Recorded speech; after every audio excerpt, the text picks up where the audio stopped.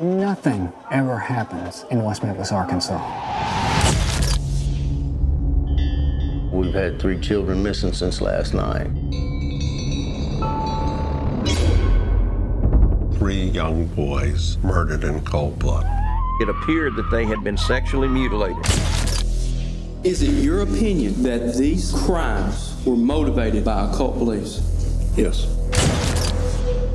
Arrested at 2:44 p.m., charged with 3 counts of capital murder. Life imprisonment without parole. Death by lethal injection.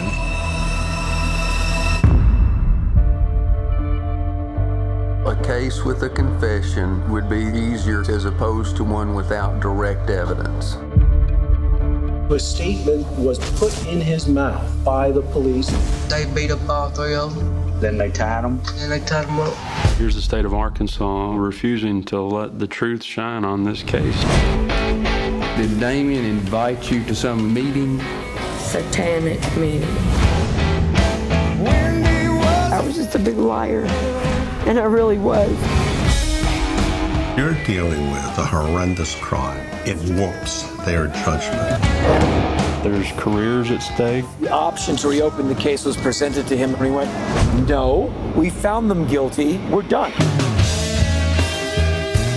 We don't believe the people of Arkansas are going to be satisfied until there is a new trial. Not only is the state getting away with it, but the person who killed those 3 kids is still out there walking on the street.